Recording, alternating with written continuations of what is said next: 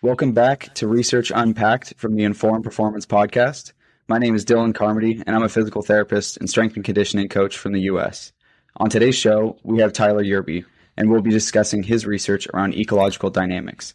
Follow along as we unpack his paper, Applying an Ecological Approach to Practice Design in American Football, some case examples on best practice. Today's episode of the Informed Performance Podcast has been sponsored by Vald Performance, makers of the Nord board. The Nord board has become the gold standard for assessing field-based hamstring strength. By combining advanced sensors, real-time data visualizations, and cloud analytics, the Nord board helps practitioners to accurately measure, monitor, and train individuals' hamstring strength or imbalances. To learn more about the Nord board, visit our sponsor, valdperformance.com. Informed Performance is a proud partner of HUMAC Norm by CSMI. By using the HUMAC Norm isokinetic system, you can see what you are treating. An isokinetic test measures maximum muscle capacity through range of motion. So when you're comparing an athlete's involved side's results to their uninvolved, this system makes it easy but objective to see where strength deficits exist to help you design a very efficient path to function. Then follow-up testing on the machine will confirm if your athlete or athletes are on the right path or if changes still need to be made. To learn more about the new HUMAC Norm and their refurbished machines, visit humacnorm.com. Informed Performance is proud to partner with Sportscientia, an emerging precision technology that harnesses the power of AI and machine learning to seamlessly capture gait analysis in real-world conditions and provide 3D depictions of the foot during both swing and stance phases of the gait cycle. This enables practitioners to further break down analysis of athletes running and moving in multi-directional movements, their forces, their max speeds, distances, steps, and more. To get more information, head to their website, sportscientia.com. Tyler, how's it going, man? Doing fantastic. I'm excited to be here. Appreciate you having me. Yeah, of course, man. I'm glad we could find a time to meet and just sort of get things rolling with this sort of conversation. I'm really excited for today. Yeah, likewise. This is going to be a fun one. This was actually my first published paper. So I'm pretty stoked to discuss this one, no doubt about it. And it happens to be an area that I'm pretty interested in. So it should be a good conversation. Heck yeah. So just kicking things off, for anyone who may not be familiar with who you are or what you guys do with Emergence, would you just mind sharing your current roles, responsibilities, and maybe a little bit in terms of like the path that you got to take there?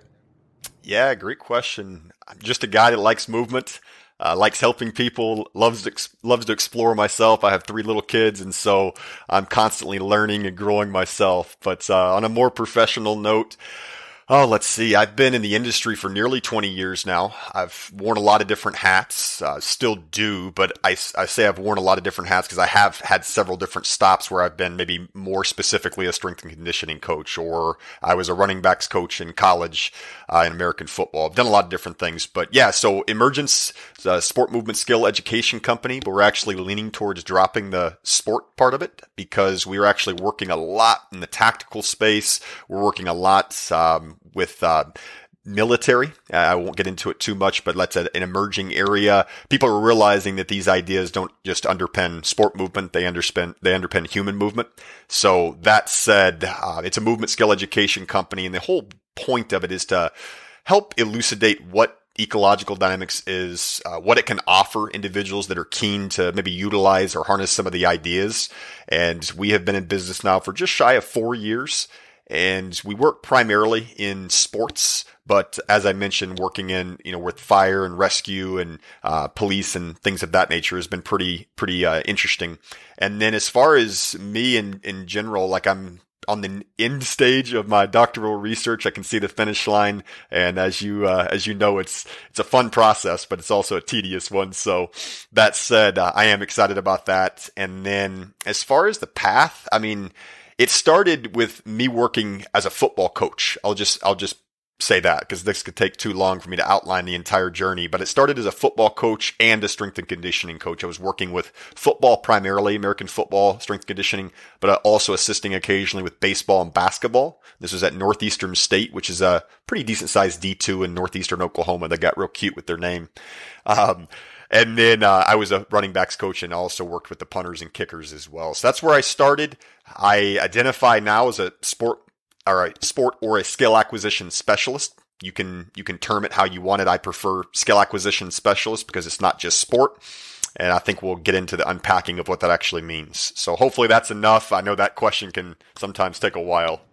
Oh no, I love it. Sometimes people go on for like 10 minutes and it's, it started when I was born. And then from there, Yeah, I wasn't going to go back that far. That's why I went from like I was a position coach to, emergence or back and forth. We'll leave out the rest of it in between. I'm sure we'll touch on it a little bit as we go. Yeah, no, that's awesome. And it's super cool how you guys are like starting to get in more to the tactical space. I feel like a lot with ecological dynamics and all this kind of stuff, there's the idea of like complexity science within that and like tactics and those sorts of areas. And I think that, whether it's fire or whether it's military or whether it's whatever, the idea of like complex systems really comes to mind for me, where it's very tactical, it's very emergent, like nothing is controllable in those sorts of situations. Well, I completely agree. And it's really interesting you mentioned that. And I want to give props to the individuals that have sought us out from that space, because they were the keen individuals that were like, hey, these ideas actually make a lot of sense, and they make a lot of sense within our area. And here's why. And they started talking about the importance of being able to draw a weapon under pressure, or being able to navigate through a space whenever it's not a perfectly controlled conditions if they're trying to rescue someone. I'm like, yep. I completely agree. So it's been a really fun journey. We're really just on the start of that journey, but it's exciting nonetheless. That's awesome, man. Yeah, it seems super interesting. Without getting too far off track, we'll narrow things down in terms of just like the paper that we're talking about today.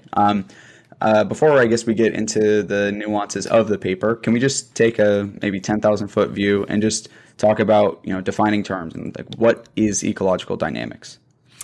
Yeah, that's a great question. I think it's probably talked about too loosely sometimes, so I'll try to be concise. It's a transdisciplinary framework that borrows from other scientific disciplines to help understand skill, performance, and development. That's probably the easiest way to unpack it. Learning in ecological dynamics is considered to be ongoing. That's why it's really termed skill adaptation versus acquisition.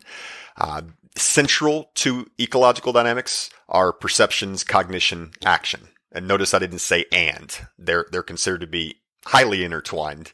And then so is the performer-environment relationship. That's where we should be focusing our center of attention, focusing our analysis. And so the importance of an individual that's embedded in the environment in a larger space, it's not necessarily what's inside their head, it's what their head's inside of. And that's to borrow from William Mace, the ecological psychologist. So it's performer-environment relationship. It is perception, cognition, action, but it's really just a transdisciplinary framework that can help us understand more about skill, performance, and development. Us being anybody that's interested within sport or outside of sport. Yeah, no, I mean, I love that. I like the nuance that you put there in terms of not saying, perception and action, or perception, cognition, and action, or adding those sorts of things in, just because I guess I kind of stealing this from a different framework from my view or my kind of world on healthcare and rehab. There's this idea of the biopsychosocial lens, and like a lot of times people will view those things almost as like three separate entities, with maybe a little bit of overlap in the middle. And that's where like biopsychosocial comes into play, or that's where ecological dynamics comes into play with perception, cognition, action. But a great analogy that I had heard was, it's almost like you take three separate chunks of like Play-Doh, right? And they're all three different colors, and it's the same thing as like biopsychosocial or perception, cognition, action, rather than thinking about them as like separate, complete like entities, you're thinking about like this mess of a like brown blob of Play-Doh where they're all mixed together and they're all occurring at the same time because it's impossible to separate one from the other, That's a great analogy, and it's such an important idea, though, to ruminate about, I think, for anyone that's interested in just movement and learning, simply because, and I'll admit, for far too often, I kind of studied them independently and then would try to put these pieces back together and wonder why my athletes were maybe performing despite me, but they weren't necessarily improving because of what I in particular was doing. So I think it is important to consider. 100%. Awesome. So I kind of wanted to maybe touch on a little bit of, you had shared a video with me earlier this week, just talking about the concept of, embracing what is. Can you just sort of talk a little bit more about that and maybe appreciate or like touch on some of the underpinnings that also has to do with sport and like, the dynamic nature that we view sport in? 100%. Hopefully we have about 3 hours here because I'm just kidding. Because now we're going to get into actually another paper, which I won't touch on too much, but referring to our Being Water papers where those ideas were inspired from. I, like Sean, am a huge fan of Bruce Lee and his works and everything that he's done and the ideas that have carried on well beyond his death. And the notion of what is was described by Bruce as you're completely letting go of the past. You're not even considering what the future may hold, and you're immersing and embracing now what is. And that's important because if we look at how those ideas can highlight talking about ecological dynamics, is it's highlighting the importance of the information that you're engaging with now. The information that specifies what opportunities for action are on the landscape, within the landscape for you. And I can get into more so what that means within American football here in a second, because I have a sneaky suspicion that's what we'll talk about. But you're embracing right now, you're trying to become sensitive and attuned being increasingly sensitive to your surroundings and engaged with and constantly coupled to your surroundings. And in doing so, you're more aware, I guess you can say, in some ways. And if we're talking about this within sport in particular, I can become more sensitive to specifying information, such as one's bearing angle or the relative velocity at which they're moving. Stuff that's going to be really important for me if I'm going to be able to shake a defender or if I'm going to be able to converge on a ball carrier. So what is would be now, what's present in the information available for pickup to be detected by our perceptual systems now. Amazing. Yeah, and it's cool how you're able to tie that back to maybe you can call it more tangible aspects of sport, talking about velocities or talking about change of direction or things like that, and appreciating the fact that these aren't these, weird ethereal concepts that we just talk about in space. These are actual, like, applicable ideas that we can utilize within sport. And I think that that's an interesting topic that sometimes people almost straw man the ecological dynamics approach of being like, well, like they don't coach, they just let people do their thing because every movement is beautiful movement and everyone's their own little perfect butterfly, where in, reality, like there are ways in which you coach. And like as an ecological dynamics practitioner, like there's an argument to say that you coach more so than somebody else to a certain degree. Oh my gosh, I couldn't agree more. I'm going to utilize the what is concept right now for this explanation as well. When I was early in my coaching days, obviously I cared. I wanted my athletes to improve and I was invested in everything. But I also wasn't overly attuned or sensitive to what is. I was going from a script. It was very authoritarian driven. Not that I wanted to be that way. It's just what I had grown up learning. And I was just going to be reciting what they needed to do. And if they didn't fit my model of movement, then they were wrong. And from an ecological perspective, and specifically utilizing constraints and manipulating them purposefully, which is a CLA, you actually are more engaged, and it's quite challenging because not everything you do is going to be perfect. I may manipulate a constraint or several constraints within a particular activity in order for those constraints to then act as information that then specifies affordances or opportunities for action. And those affordances are individual and frame dependent, meaning that what I perceive to be an affordance is very different than what my 1-year-old son perceives to be an affordance. So I'm not going to get too far gone before I make my final point, but I do want to revisit my son here in a second. But the reason why that's important is if I'm manipulating constraints and all of a sudden I'm seeing, let's call it mistakes that are being made, there may be a need for that because the individual is working through the learning process to become sensitive and attuned. But I also may need to be aware where I may need to manipulate another constraint. So you're actively engaged as a coach utilizing a constraints-led approach, which is underpinned by ecological dynamics and nonlinear pedagogy. But that's important because we do get this notion of it being, well, they're just hands off. And I'll pardon me very quickly. I'll make this short, I promise. So I actually asked that question to my supervisor, who was partly, let's call it, responsible for maybe that occurring, and that's Keith Davids. So one of the individuals that helped coin the term ecological dynamics back in 1994. I asked him that question at this year's Sport Movement Skill Conference of this past year, and he kind of like chuckled. He said, I kind of am partly responsible for that. It was needed at that time, though, because at that time it was so hands-on to be controlling that he wanted to have this stark contrast to kind of let it start to have some emergent nature to it. What he meant by it was that, not just stand back and let it whatever self-organize, because self-organization can be functional and non-functional. So we don't have to get into that too much, but yes, going back to the original point, you have to be sensitive to what is as a coach as well, because it's that performer-environment relationship, and that also involves the coach in it. I couldn't agree more. And it, the previous, almost the kind of like how you guys had touched on in the paper, the coach-centered approach deems, one individual as like the knower, as the knower of movement, the knower of right and wrong, rather than letting, the patterns that the athletes are trying to express, or the individual interactions that are occurring during sport, to actually come about and, actually self-organize.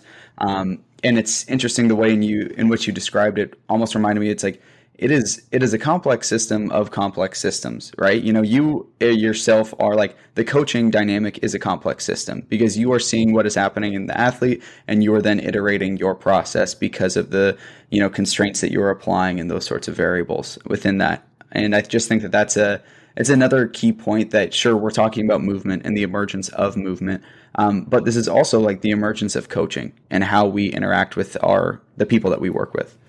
That's exactly right. There have been many in this space, in the ecological space, that have talked about the importance of this like co-adaptive relationship. And like I mentioned, that involves the coach or the teacher or whoever it may be.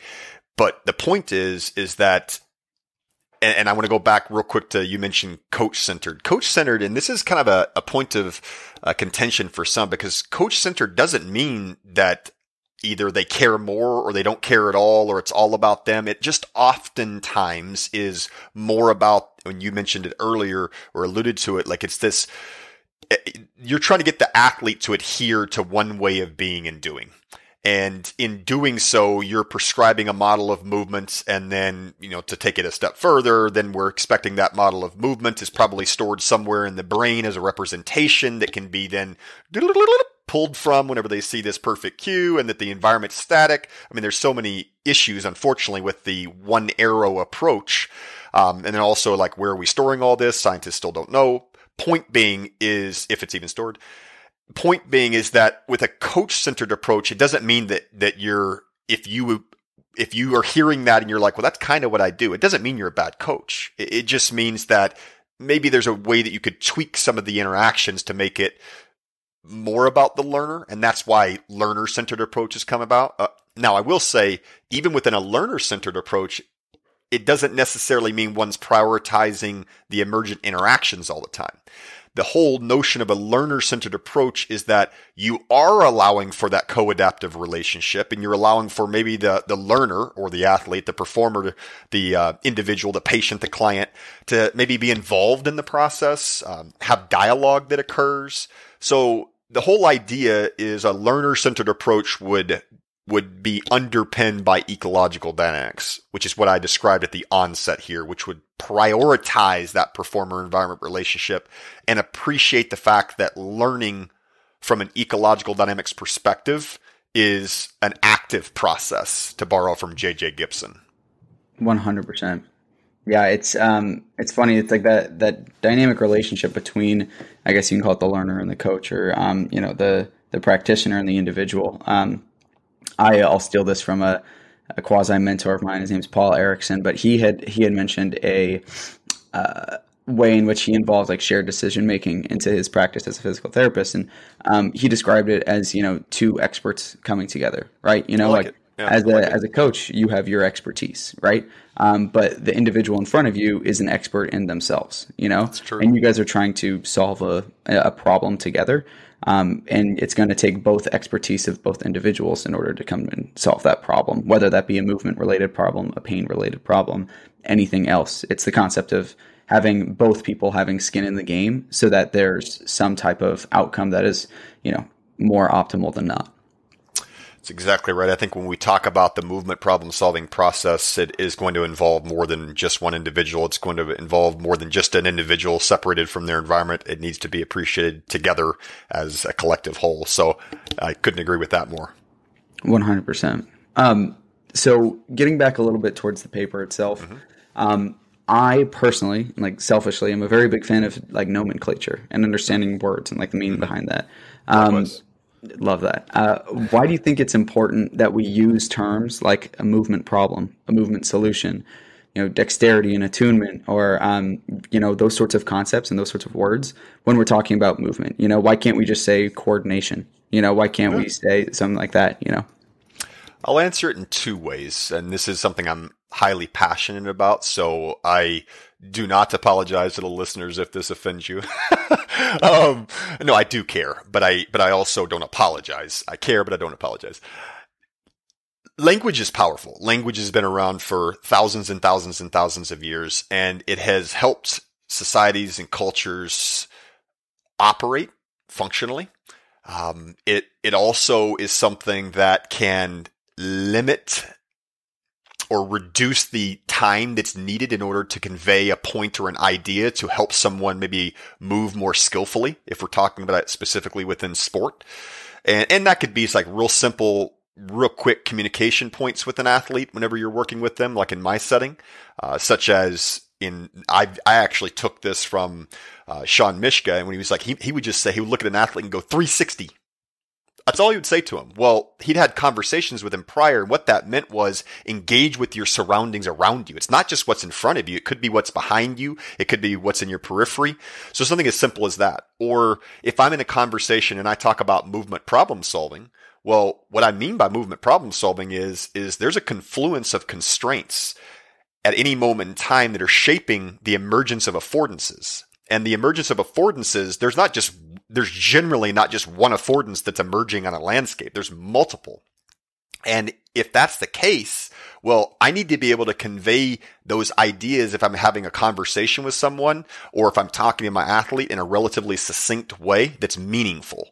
So language is powerful. Now, I will say on the back end of that, there is a time and a place where coordination may be easier for some to grapple with than another term. Right. And, a perfect example would be I'm co-authoring a paper right now that's going to be, let's just say, largely for decision makers, in order for a particular position to start popping up or emerging within all sports.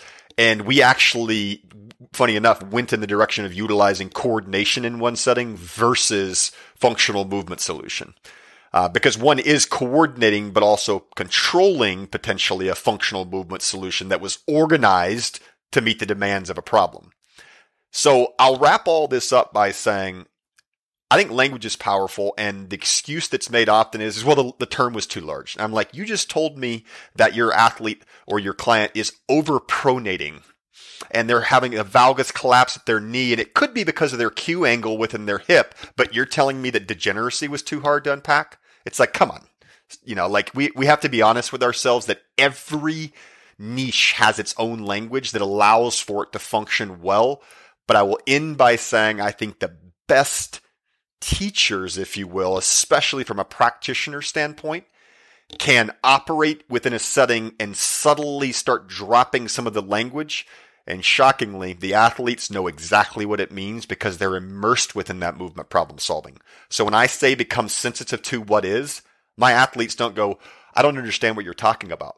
Because we just utilize that language in relation to two converging defenders and then them seeing the potential for 3 or 4 affordances or opportunities for action, such as bouncing the ball wide, splitting the defenders, cutting back across them, or running them over. Those are affordances. And each one's framed and independent based on the individual. 100%. Yeah, again, I'm a big fan in terms of how you're able to tie some of these things back into like the tactical of sport, you know, and understanding those sorts of things, because that's how coaches as a whole should be understanding these things. You know, it's myself included. Tend to have a hard time integrating. You know, we have these concepts and then we integrate them into practice, right? And it's a difficult task, especially as like a fresh coach or as a new practitioner or something like that.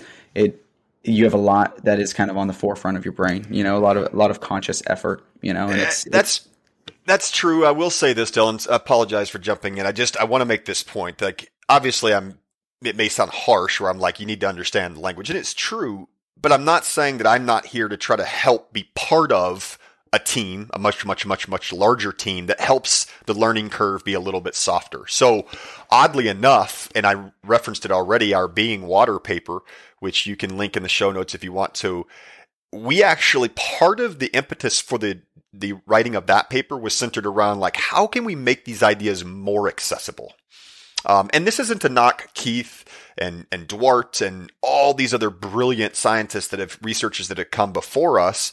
But it's like, how can we make this more accessible? And Bruce Lee did such an incredible job of capturing like complexity of ideas in like a unique quote, such as using no way is way. Well, using no way is way is meaning to be adaptable in situations, and finding, you know, he uses the idea of being water. You know, water can flow, water can crash, be water, my friend. Well, water can fit into cracks. Water can expand and crack a rock. Water can seep through and flow out the other side. Water can also crash and go over it. Well, what is that talking about? Adaptability. And so I think that the ideas that he conveyed, and I used the term highlight earlier, I think they highlight well the ecological dynamics ideas to hopefully make them more accessible. Because at the end of the day, the last thing I want, and this is something that we were battling more so, but not as much anymore. Like the language is so new, because some books that I have on my shelf over here that came out, you know, a decade ago, like it wasn't overly practically driven. And so there weren't examples to elucidate what they may mean. And I think that was really one of the reasons why Emergence started, because I, you know, wrestled, as did other individuals in the company, with these ideas for a long time and made plenty of mistakes applying them. But in doing so, I learned more about it, and I'm hopefully able to create a seeing glass for coaches to understand how to apply the ideas more fruitfully. Totally. Yeah, integrating both the conceptual with the I don't know, the tangible. But one thing, just so that we can stay more, I guess, on track, you could call it, but when we're talking about, you know, creating an ecological dynamics framework, you know, we're trying to design movement in that way. As a coach with, you know, like you said, over 20 years of experience, you know, let's say we have a evidence for some type of movement being either inefficient, suboptimal, however you deem that. What is your process like, or how are you going about designing a drill or a program to bring about movement that is a little bit, quote unquote, better for that individual? Maybe if we can like dive into an example or something like that would be helpful. Let's do that. So first thing I will do, let's just use football, since that's really the origin of this conversation with the American football paper. So it's using a SWOT analysis on the player or players you're working with. So I'm either engaging by watching them in person if I have an opportunity to do that. So like, for example, the second case example was about high school players, and those high school players are in this area being Minnesota, where I'm located. So I had an opportunity to watch them in person, not a tremendous amount, but in person, I had an opportunity to start working with them early on whenever I really wasn't able to apply something that was specific for them, because I was still learning about their movement capabilities. But then I was able to watch a lot of film on them. So why that's important, those ideas, whether it's in person, you working with them, whether it's observing them while they're playing on a team, or whether it is through video analysis, is you can understand what they seemingly are doing well, even if it's subtly different. And well being like, what's solving a majority of the problems that they're facing. So that problem might be tackling more ball carriers, sacking the quarterback more often, yards after contact, catches in tight spaces. Like you can kind of see how there's certain elements that you're evaluating. So I might look at a receiver of mine and go, great, he has a tremendous amount of yardage this year. But whenever I start analyzing his film, a weakness, or let's call it area of opportunity of his, is that he actually has a relatively low yard after catch number. So he's catching a lot of balls, which may mean he has a really good release. Maybe he has a good attunement with his quarterback, and they're on the same page, to use the terms that are used in football. But yet, whenever he catches it, he's not overly sensitive in his periphery. Maybe he's not coupling that with the auditory information he's picking up, or potentially haptic information that he has because he's got a body on his back. And so the activities that are designed are a number of different things, but they're largely oriented towards him having to have a lot of goes at catching the ball in tight spaces where there's potentially perturbations from an outstretched arm of a linebacker. So we actually might have a number of bodies kind of move in front of him, and they're instructed to try to get in the way of, distract him from being able to catch the ball. The quarterback's not just standing back there nice and pretty either, throwing this perfect ball. They may actually have someone that's pursuing them, or maybe not pursuing them, from different angles to have a more game-like feel. So you're not having this perfect ball that's released every time. And then that receiver has a defender, or maybe multiple defenders, and the coach is there to manipulate maybe the starting interpersonal distances, or maybe manipulate where that defender, are you underneath? Are you over top? Are you side by side? Where is that individual struggling more? And then they're getting a lot of goes at having to catch the ball in that position, or in a similar position to what you've identified or collectively identified as a weakness of theirs. And then their goal is to see how they can look for more yardage after that. And I literally mean, like, pun intended, look for, listen for, feel for, how can you be creative in this situation? Now, it goes a step further than that. It's not, I mean, that's a lot of coaching there that I think goes unnoticed, because you're designing an environment where affordances may emerge that are similar to the ones that he needs to interact with, or she needs to interact with. And so I say all of that because after that, it might be, and this isn't even necessarily hypothetical because I've had to do this before, in a number of settings, the coach may have identified that so-and-so is seemingly rejecting an affordance on the boundary. It looks as though there's a lot of green space to curl back. So let's say it's a deep comeback route. So comeback route, let's just say it's a 20-yard comeback. So receiver on the outside runs 20 yards, and then boop, they curl around, come back towards the sideline a little bit. Generally, at that point, if it's a successful completion, coach is fantastic. They don't really even care what happens after that. But all of a sudden, we've identified that there's a lot of green space a lot of times to actually catch that ball, exploit that defensive back's positioning on him, which may be shaded a little bit towards the sideline, and curl back towards the inside. But so-and-so keeps rejecting that. Why is that? Well, maybe someone hasn't even illuminated what is for them. So it might be as simple as a question. Hey, out of curiosity, Drew, question for you. What are you noticing about the individual whenever you're catching those deep comeback routes? A lot of times, what are you feeling from that defensive back? Well, coach, I wasn't feeling anything. I heard him coming, and I thought I was in a position where I just needed to catch it and go out of bounds. All right, on this next couple of routes, I just want you to try to be heightened to maybe what you feel and what you can see and hear that may open up different possibilities. So I'm not telling them how to behave. I'm helping educate their attention and intention so they potentially can look for it and find it in that situation. Now, it goes beyond just that, but that should offer you an example of an actual activity design from the analysis of the video that had been identified as a weakness for them. And then potentially how I may change the interpersonal starting distance, because I've found that Drew really struggles whenever he has someone underneath him. Well, guess what? I might have him underneath, but I might have him underneath and tell that defender, I want you to move at like an 80%, 90% ownership speed here. Why? Well, because I want that defender to be challenging to him, but I want there to be some level of success so Drew can become sensitive to that interpersonal distance, the velocity at which they're moving. And then at the very end, it may be educating their attention and intention to an affordance that I had perceived to see if they perceive the same affordance. Yeah, and there's so many things in there that like we could unpack, but I mean just a couple. Like there's the classics of like the Bayesian thought process of constantly updating, what you are doing with what you are seeing and the information and the data that's coming in, and just like understanding, the fact that the learner is having to constantly update the ideas that they have or the movements that are emerging based on the things that they are becoming more and more attuned to. And I think that it lends itself very well to like this idea, like you're asking what people would call, I guess, very like ecologically valid questions, Can you maybe unpack like what somebody would mean by like the difference between just like an ecologically valid question versus something that would be a little bit overly direct or something like that? Yeah, I definitely will. Before I do, I will say I personally wouldn't view it as updating. I wouldn't say someone's updating a memory bank somewhere. I would say they're becoming progressively attuned to information. They're becoming more sensitive. And the reason why I say that, so if we use that same football example, let's say they've worked with me or someone that applies a constraints-led approach and an ecological approach for like 2 months.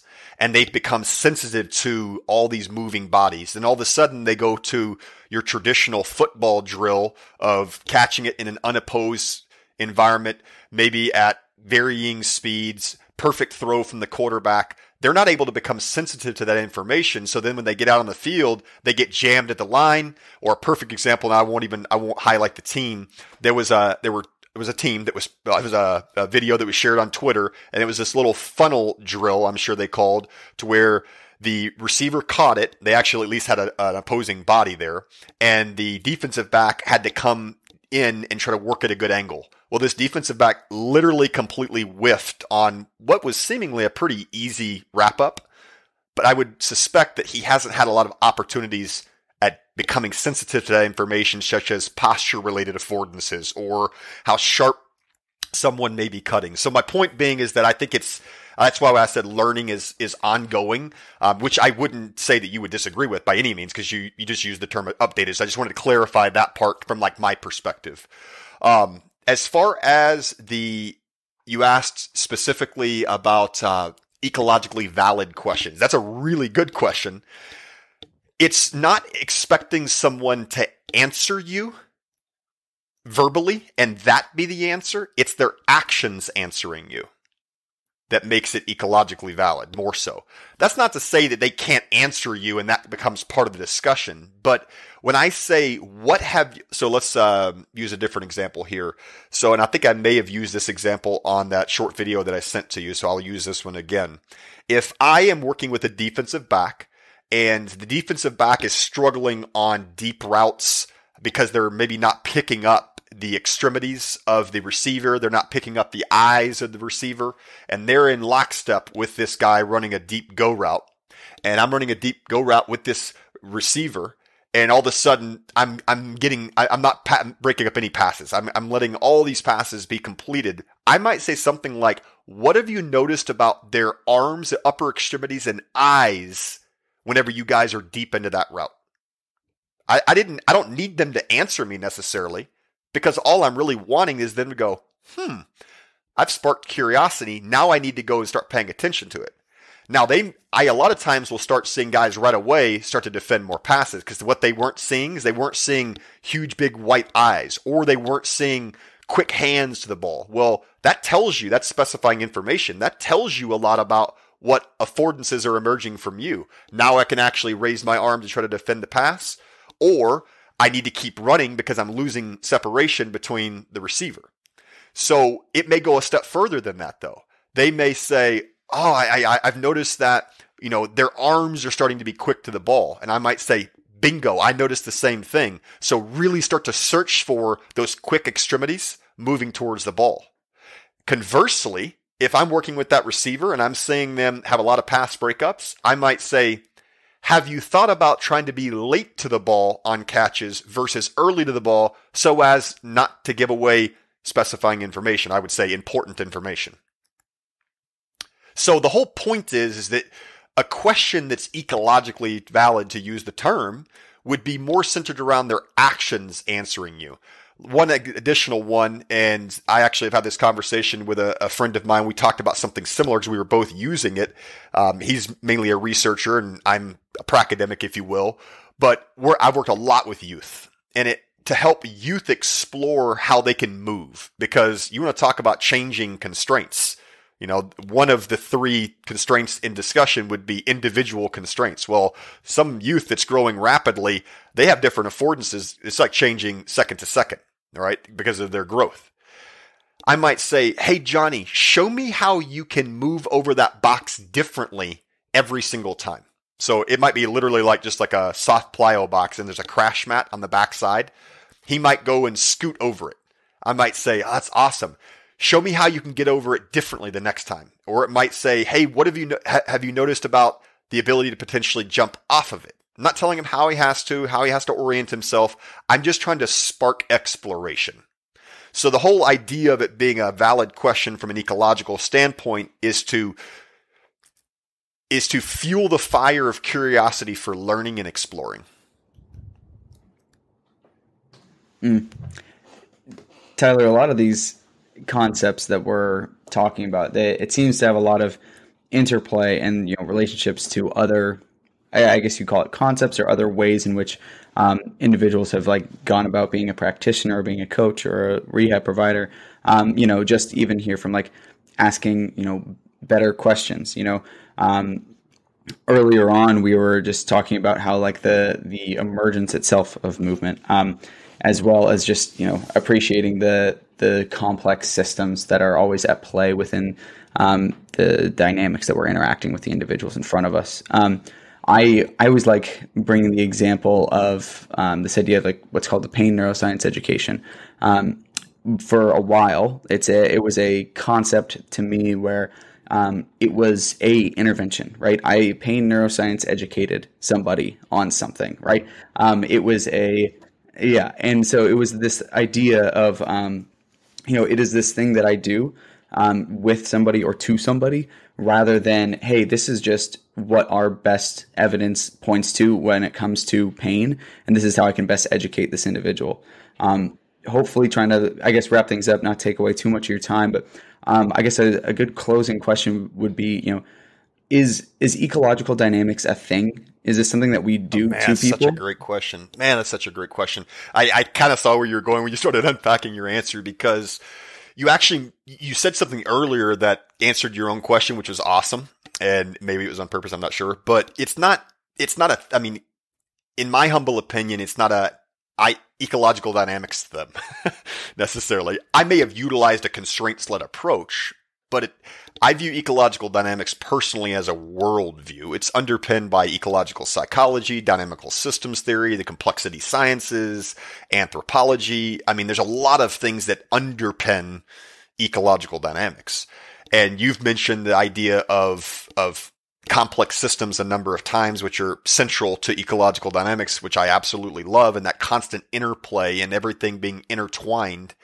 So I don't think that I wouldn't say that I necessarily ecological dynamics to them in this situation, maybe didn't in another. I think that number one, constraints are always at play, whether coaches know that they're manipulating them or not.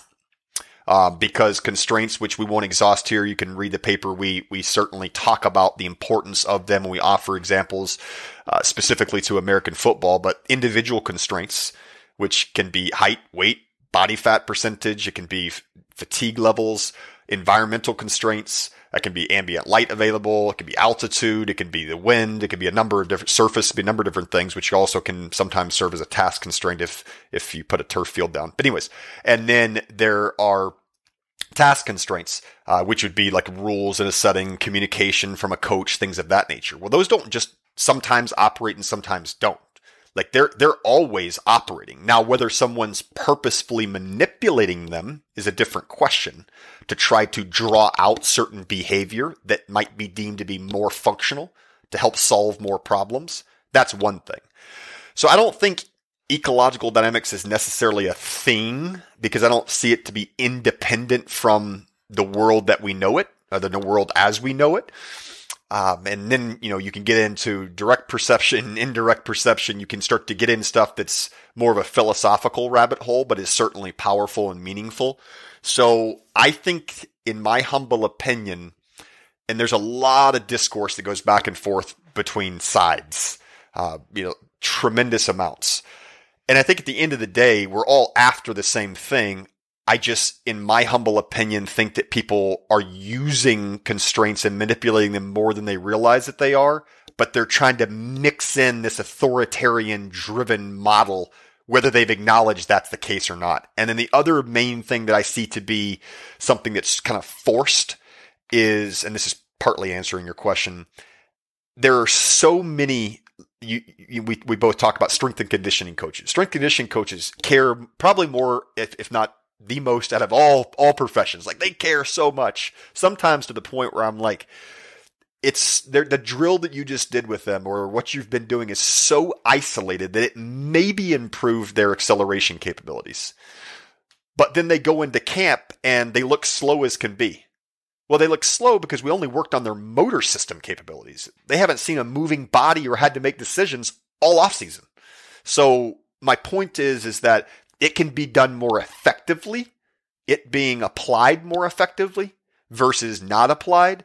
But one has to see the world through a complexity lens, I think, first. And one has to appreciate a performer-environment relationship versus viewing them to be independent. Because skills don't operate in vacuums. 100%. Yeah, I think you answered that perfectly, and I think it's easy too, just because that we have a variety of listeners. Some of them strength coaches, some of them rehab providers, some of them sports scientists.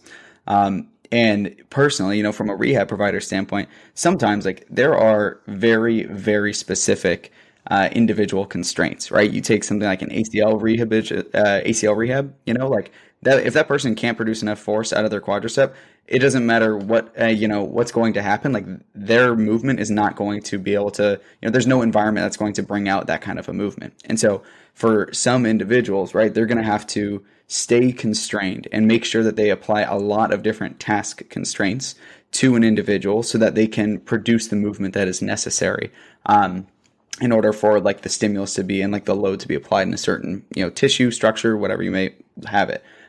Over time, now from a rehab provider standpoint, we can kind of sit back and say, well, when it comes to skill and when it comes to those sorts of things, like, that's not quote unquote our job. Our job is to get them, physically prepared, to produce those like biomotor qualities that they now possess, so that once that environment or those movement patterns emerge, then they are capable from a motor production standpoint.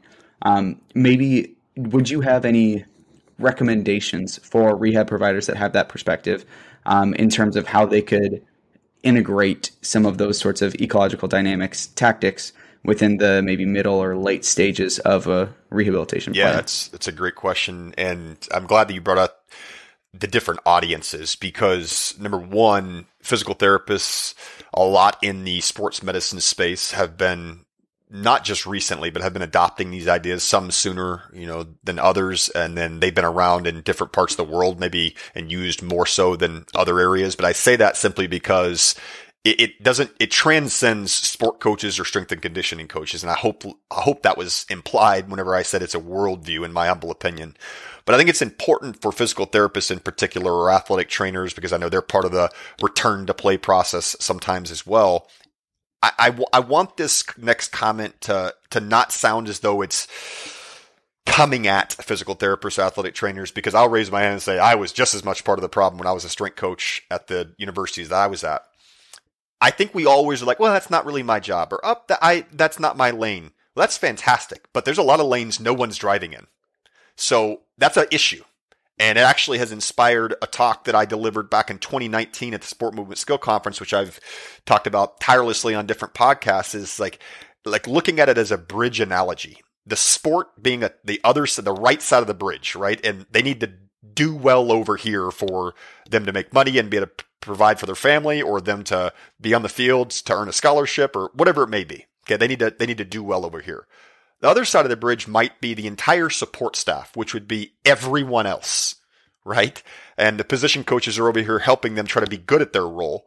Well, we might need to get them to the point to where, okay, great, I'm looking at my pretty clipboard and going, up, he has proper joint flexion here. Up, he dampened the impact force is great. Up, he has less than 10% difference from his other leg with his rate of force development. That's fantastic. Up, he's signed off and ready to go. I think we're missing the boat tremendously there. Now, how do we move them further along that bridge? Number one, we have to work together, actually work together. And we can't act as though like we being one area have all the answers and another doesn't. And I think far too often teams would say that, we work exceptionally well together. But you've got so many egos because you have people that think they should be in charge of the final write-off. I think the thing that we can do to answer your question now more specifically in the middle and late stages, and this is where it gets a little dicey and some people will get all nervous about this because they may lose their jobs. This is where you have to have the decision maker, let's call it the athletic director, head coach, whoever it may be involved in this process. How are we starting to design slices of the sport to where they can work through that process of solving movement problems so they can become sensitive and attuned to information if they don't see it until they're now with it strapped up with a helmet on, pads on, and they have to tackle someone? So it can be as simple. I'll offer one example because I'm really hoping that these ideas become popular enough to where I can cherry pick the position I'd like to work in, with said team, and they are coming. Point being is that how can we bridge that gap? One way can be, I want you all, it could be a defender, a person, whether it's the coach, the therapist, whoever it may be, to work as a defender that's moving at roughly 50% speed at different angles for different amounts of velocity. And the individual that blew their ACL that's now recovered enough, that's checked those boxes that we talked about, but we can't release them to play yet because they haven't been able to show confidence and ability to cut off of that. And I don't mean in an independent environment from individuals, because behavior affords behavior. J.J. Gibson talked about that a long time ago. The way you move is going to influence the way I move and vice versa. Well, if I'm not going to juke a cone, okay, and feel all pretty about it and be able to go and play. So I guess what I'm saying is having a therapist or another defender move at relatively slow speeds. And I am in this individual that blew my ACL in a really controlled, let's call it controlled environment. I'm trying to be evasive, but I'm working through my confidence in cutting off of that damaged leg, the impact that I'm actually having to dampen. Okay, the sensitivity I have through my mechanoreceptors and how I'm actually able to organize my movement effectively, but I'm coupling it to maybe the posture related kinematics of an individual. I'm coupling it to the velocity that they were moving. Maybe I start to add more complexity by adding another individual. You can kind of see where I'm going. Now, the challenge here is having someone that is comfortable enough to start to embed them in those environments without fear of, I'm going to lose my job. But are we doing that athlete a service by not doing it? And I think it takes some individuals that are willing to maybe be a little bit more, not risky with their health, but actually helpful to their well-being and their ability at a later date. And I think that comes from a collective agreement with a team. And I think that's where like an actual interdepartmental team would work the best together. And I think that it's starting to happen. I will say, I'll close with saying, because I know we've been going for a while here, I think it's starting to happen because, I mean, you're a physical therapist by trade that also works in performance. I have a master's degree in kinesiology, and I'm nearly finished with my doctorate in sport and exercise with an emphasis in skill adaptation, acquisition, you can call it what you want, and coach development. But we're having a conversation together. I know you're far more intelligent than I am in the return to play, making sure that maybe some of those individual constraints are less limiting. But we have to work together in order for me to help us collectively be that powerful team to design an environment with an athlete. That way they can be the most skillful. 100%. Like we were talking about earlier, two experts coming together to try and solve a problem. All right, Tyler, wrapping things up, you kind of know the audience that we have in terms of clinicians, coaches, ATCs, sports scientists, all surrounding kind of the interest in sports performance, sports science, all those sorts of things. As a now official guest on the podcast, who comes to mind as another researcher that we should have on next?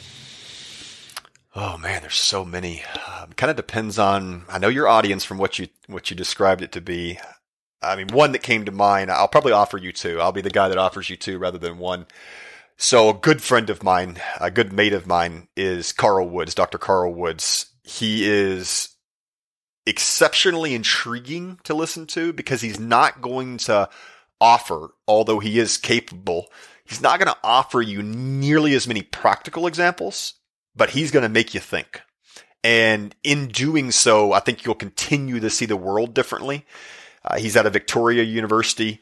He's been in the field for a long time. He is younger than I am, but he's been a doctor a lot longer. I would say Dr. Carl Woods would be awesome. He in particular has some fascinating papers that discuss wayfinding and the importance of moving through your surrounds versus traveling across them. He draws heavily on anthropology and people like Tim Ingold. I would say either him or let me give you a really heavy, practically oriented individual. I mean, one that gives really great practical examples and can kind of draw from numerous sides. He has his own podcast, and I'm sure he'd be delighted to join yours. And he's a really sharp individual, and he's funny. You probably know of him, Stuart Armstrong. Are you familiar with Stuart Armstrong? Recognize the name for sure. I can't pin a face to it, but I'm familiar. He hosts the Talent Equation podcast. It's been around it's actually one of that one and Dr. Rob Gray with Perception Action podcast. Those two were probably the two that I listened to on repeat for the first. I'd been utilizing the ideas for maybe 2 years, and then I came across those two podcasts, and I've been listening to them now for about 6-7 years. So I could offer so many different examples, but I wanted to give you someone in stark contrast to Dr. Carl Woods, and I think Stuart Armstrong will fit that bill. He'll make it highly practical. He'll give you a lot of analogies as well, and they're both in completely different regions of the world, which I think is important too, because there's different social cultural constraints that'll shape the way they'll package certain things. So Stuart being in the UK, in England in particular, and then Carl being in Australia. I love that. Tyler, thank you so much for coming on, for those recommendations, all of the knowledge that you're sharing with myself and everybody listening. But I can't thank you enough. In order for us to kind of wrap things up, I just want to hear, where can people connect with you, learn more about what you and Emergence are doing, and maybe just support your work even more. Yeah, I appreciate that. We just recently released a paper about 2 months ago called Reconceptualizing Movement Behavior in Sport as a Problem-Solving Activity.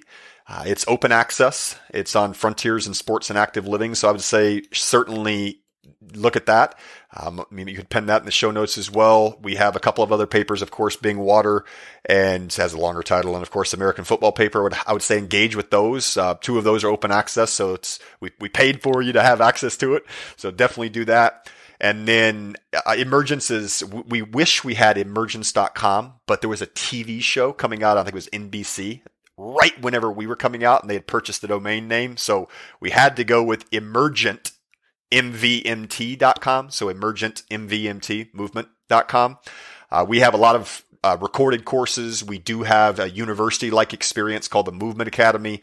Check out our stuff on there. We have really low-hanging fruit to show you how to apply the ideas or how they could potentially be applied, because it's not all the answers. We actually want to spark curiosity. And then we have a free blog post series or blog series that we offer on there where we post rather frequently. And then, not to distract you in too many different areas, but we do have a Patreon called The Exchange, which is really low-hanging fruit. And we record 5-minute, 10-minute videos. Sean and I go on there and just pick a topic and discuss it for 20, 25 minutes. We write blog posts for that as well that are a little bit more exclusive. So that's called The Exchange, powered by Emergence, and that's on Patreon. I'd say those areas. And then, of course, on social media, we're the most active on Twitter, which I think is now called X. I think Twitter is now X. I think that's correct, Elon. I'm sure you won't hear this. There's too many, too many social media outlets these days. And Instagram. So Twitter and Instagram, or X and Instagram, and it's at Emergent Movement. So the same thing as our URL, or it's at Tyler Yearby to find me. I appreciate you having me on, Dylan. This has been a blast. Awesome. Tyler, thank you so much once again for coming on, and hope to keep in touch in the future.